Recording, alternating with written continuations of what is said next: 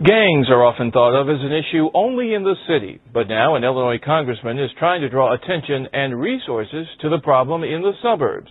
CBS News' Joni Lum explains what's being done to make sure the streets are safe.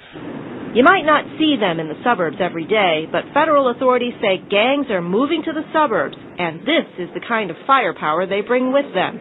Easy to conceal sawed-off shotguns and automatic weapons that can penetrate a cop's bulletproof vest. Gangs might be dealing heroin in a neighborhood near you. It's not just that they are a group of local toughs. Nearly every one of these gangs has strong links to an international cartel. Congressman Mark Kirk is calling on the federal government to help suburban police agencies fight gangs. They say Chicago gang members are expanding their drug businesses and recruiting younger children, kids from ages 10 to 13. Federally, we won't even prosecute juveniles.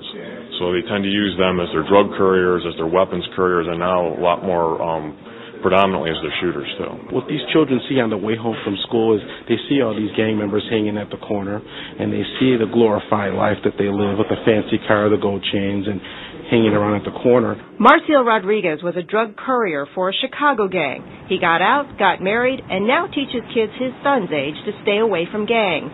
And he helps parents recognize the signs. Know who your children's friends are. Know where your children are going. Know who they associate with. Those are the key factors. These shirts were confiscated in gang arrests. Rodriguez says athletic apparel often reflects gang membership. Their wardrobe changing just to one color is very important to look for. Lake County authorities say more than 3,000 gang members operate north of Lake Cook Road. They say while heroin use has doubled in Cook County in the last decade, Diane Derrick, it has quadrupled in some of Chicago's collar counties. Sobering statistics. Thanks very much, Joni. CBS News' Joni Lum reporting from the newsroom.